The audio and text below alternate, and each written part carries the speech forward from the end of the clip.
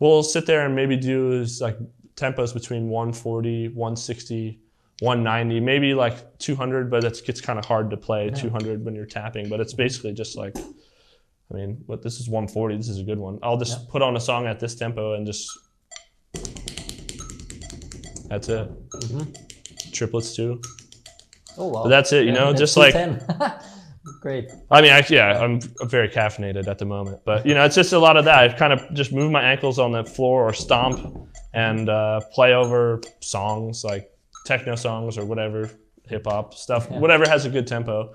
But I warm up for about an hour, 45 minutes to an hour of just doing that, goofing around on the pad and making sure that I'm hydrated. I'll usually eat a banana or something, and I will drink a Red Bull too, or some kind of caffeine beverage. Generally, maybe like 30 minutes before I go on.